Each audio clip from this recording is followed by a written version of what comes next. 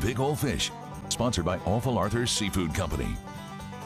Welcome back. We all like to take videos when we're on vacation just to capture all the fun times on our fun trips, but when our George Noliff shoots video of his vacations, they're a little bit different. And that's because almost all of them feature Big ol' fish. Just had to share that with you. That was from a steelhead trip to the Muskegon River 8 years ago, where all my brother and I did was catch big old fish. And that's gotten me fired up to show you some more, like this big trout caught by Mark Beckner. That is a beautiful rainbow mark. William Johnson sent us this picture of an 8.8-pound bass he boated during a tournament down at SML.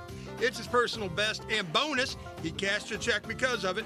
That fish took the prize for big fish in that tournament. I would be remiss if I didn't share this photo with you. It shows my friend Zach Jobs with the biggest walleye I have ever seen boated, also the biggest one he's ever caught. That fish was caught 8 years ago this week on Lake Erie, and it weighed almost 14 pounds. That's a big walleye. Since we're talking about good memories, let's check back in on my brother Harold and a big steelhead he brought to the net on the Muskegon. Bigger. Nice fish. On that note, folks, I'm George Noliff, WFXR News Outdoors Bound, hoping all your catches are, there we go, big old fish. All right, George, thanks. And if you'd like to see your big old fish pictures or videos on air, just send them to George. That's his email address right there, gnoliff@wfxrtv.com.